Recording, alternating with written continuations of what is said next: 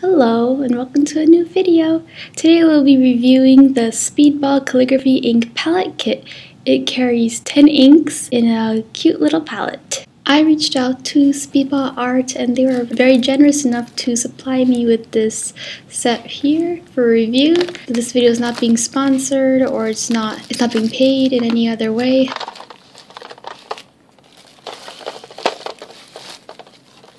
These inks are available in sets of 10, 5, or can be bought open stock. This set comes with a variety of colors along with the gold and silver, which I am very excited about. I've never tried metallic inks or a metallic product before, so it's something I'm definitely looking forward to.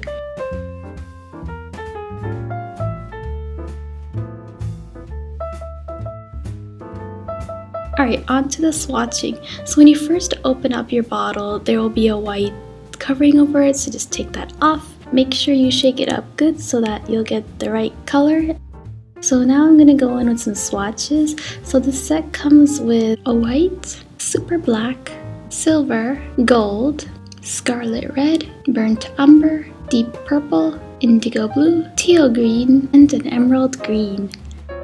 To my delight, these inks are definitely highly pigmented just like it states, which is really nice, and you can get really bold strokes in for both a dip pen and a brush. I'll be swatching them with a brush, and I'm going to be doing a solid color and then also with a little bit of water and seeing how it reacts to it.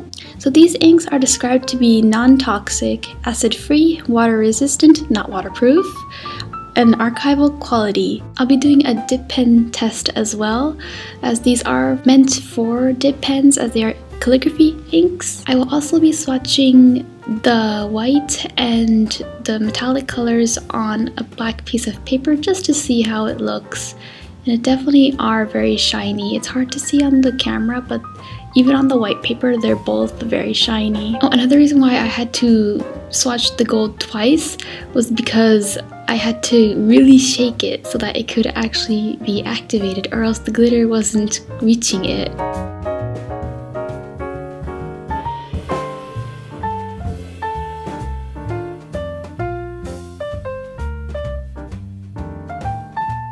So here I'm going with the dip pen. I tried using the deep purple with my Speedball dip pen.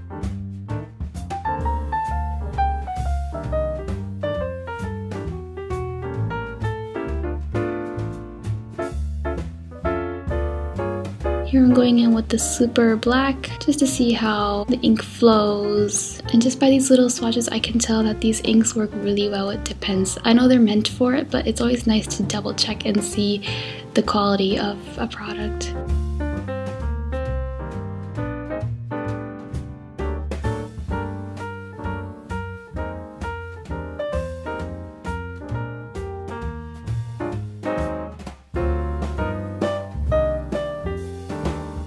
Alright, so now we're going to be going into the field test slash demo part of the video. I will be using Canson XL Mix Media paper for my illustration. So after playing around with the product a little bit, I can definitely say I enjoyed it very much. It was really interesting to see how the medium worked, as I have not used ink in such a long time, and the only inks I've ever used were black and white, and most of them were for fountain pens. And so it was nice to see how they are with dip pens and what kind of variety of products this medium carries. They're very easy to work with, they're very easy to move around, they work very well with water. I know I'm not using watercolor paper, but they work really well. You can dilute it a lot. Like in this piece, I tried to push both boundaries. I wanted to see just how much I can dilute it, and also just how much bold strokes I can get, and I'm definitely can say I'm very satisfied with the results. I also know I really want to play with the gold. The silver is really pretty too, but I really want to play with the gold.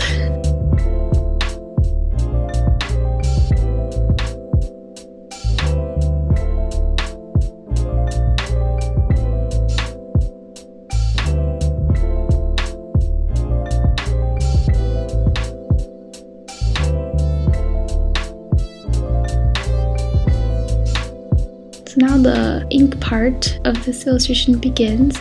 This is just a little simple one. I just came up with a cute concept. So I knew I wanted to go with a more cooler color palette, and so I can really make the gold pop, and thus I used a lot of purples and blues, and I think it was really nice how they worked well together. For this illustration, I just wanted to do something kind of simple and kind of symbolic, if that makes sense. I wanted to make it like to catch that fleeting moment of kind of like freedom or something.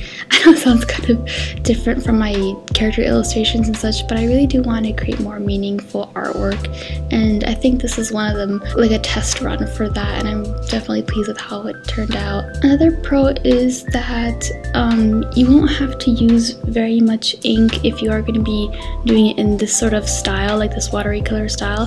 Maybe you might have to if you're using it primary for calligraphy, but I'm sure it will still last really long because there's actually a lot of ink in small bottle. I noticed that this set did not come with the yellow, and I think this would be due to the fact that yellow might not be used as much in calligraphy, probably because it's hard to see, especially on white paper. Maybe if you're using black paper you might see it, but I think the set replaced the yellow with the gold because they're more noticeable and more shimmery. But yeah, that's sort of like what I thought of it, because I did notice that it did not come with a yellow, while it did come with the blue and reds and browns. And so a bit about the pricings. I will mention links from Amazon.ca and .com because I'm in Canada. I'll be also giving Canadian priced product, and I'll be also referencing Dick as well, which is an online retailer, but also it's available in America at stores. So for Amazon.ca, it retails for around $28.18,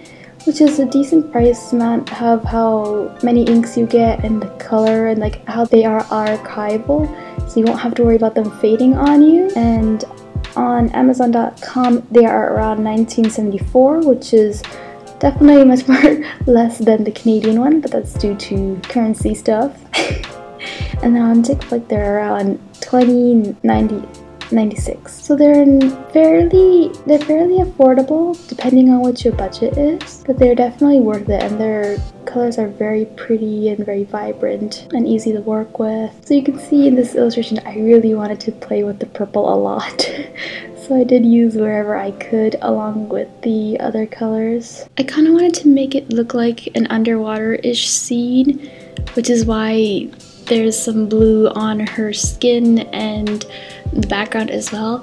And after a while I decided to change, instead of it being a human, I might want to make it an elf or something mythical, not want to make it an elf. So I thought that was kind of nice too. It made it look, I don't know, I liked it. So overall I had a lot of fun with this product.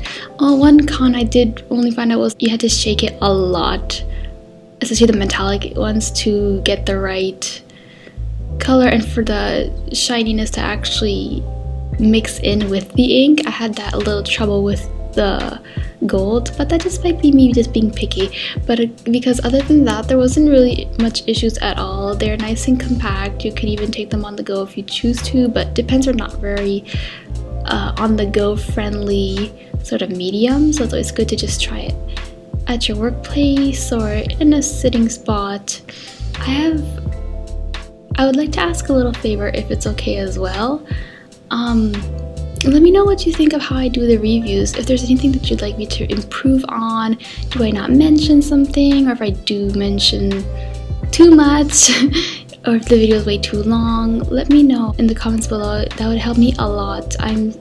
Even though I want to do my best, I sometimes do feel that I might not be the best at the moment, obviously because it's actually my second review, but they're a lot of fun to do, and I do want to provide with information that will help you guys and in choosing what mediums to purchase.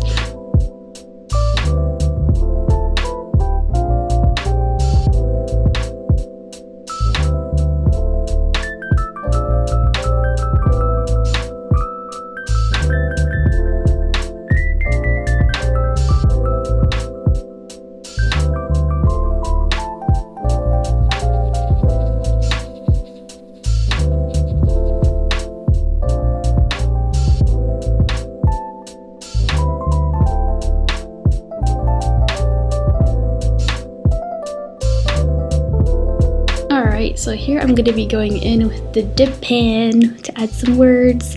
Even though I'm not a calligraphist, this might be like really cringy for those to see who are good at lettering. I know this paper might not be completely suitable for dip pens because it's a mixed media paper which is quite textured, but it's not watercolor paper, so I think it should be okay. It held up very well. I'll try not to use the dip pen too much on these type of papers because it will hurt the tip. But doing this writing part was like so fun too. I don't know. Even though it's a small thing, well, not really. It's not that small. I mean, typography is very important. But it was a lot of fun to just try it out, and I wrote a little cheesy quote to go with the piece. I don't know if it's cheesy, I don't know. I like little positive notes. I've been starting to put more notes in my artwork too because I think they're important to know, at least like in the nice reminders.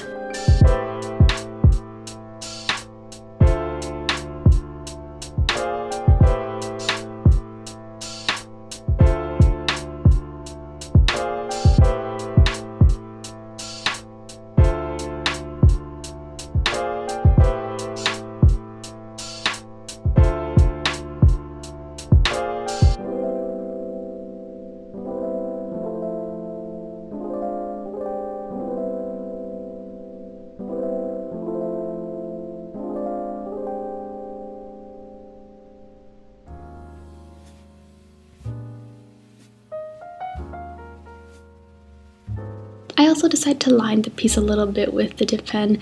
At first I wasn't very sure about using a line art, but I wanted to use the pen more. And I think it actually unified the piece a little bit more. It made it look more easier to view and like you would know where's what. I feel like it made it more complete. Although I feel like I didn't have to use the pen on the butterflies because those could have just stayed as they could have stayed just with the color because people would still be able to identify with what it is. And so I'll say thank you very much for watching. I do hope this review has helped you in any way. Let me know in the comments if there's anything you'd want me to improve on or want to change for future videos. I am still a small channel, but I want to do whatever I can to improve so I can give you guys better content. A big thank you to Speedball Art for sending me this product for review as well. I appreciate it very much. And so here's the finished drawing. I hope you enjoyed watching. If you enjoyed this, please do like this video, subscribe if you want. It helps my channel and I appreciate it a lot. Every single one of you, I appreciate it a lot. Thank you so much once again and take care. Bye.